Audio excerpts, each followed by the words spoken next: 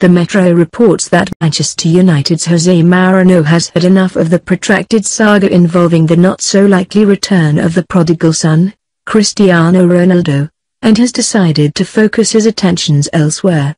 That has now put him at the doorstep of consecutive Premier League Golden Boot winner, and England's great hope, Harry Kane.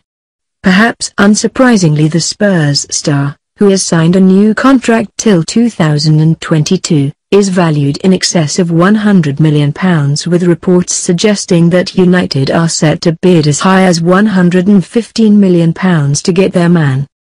The lad from Chingford signed for local club Tottenham Hotspur in 2004 after being released in 2002 by the Arsenal youth system.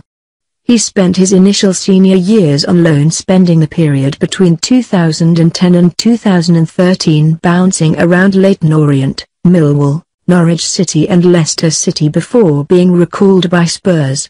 In his first season, he scored just 4 goals in 19 games. Ever since, though he hasn't looked back, over the next 3 seasons his goal tally reads 31, 28 and 35.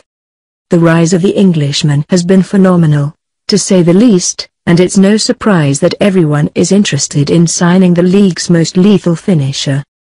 After Ronaldo reportedly told Madrid that he wanted to leave Spain following what he feels are unjust allegations of tax fraud leveled against him by Spain's public prosecutor, the rumour mills went into overdrive, suggesting that Manchester United would swoop in to bring him back to Old Trafford, some of these likely fanned by Jorge Mendes and his people to use as bargaining chips in the negotiations with Florentino Perez and Manchester United. This latest twist though might put an end to that speculation, with Manchester United keen on a younger striker.